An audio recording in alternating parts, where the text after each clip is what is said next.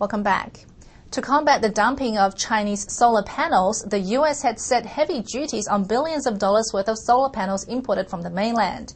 China's solar industry is heavily subsidized by the Chinese government, creating an oversupply of panels and dumping at much lower rates.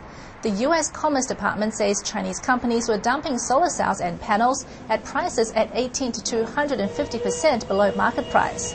The imposed duties could range from 30 to 250%, depending on the company and the government subsidy they receive.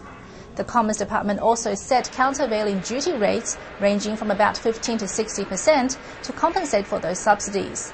The imposing of anti-dumping duties is currently limited to panels made of Chinese solar cells. China has warned the U.S. stance could damage U.S.-China trade relations and slow the development of solar energy sector.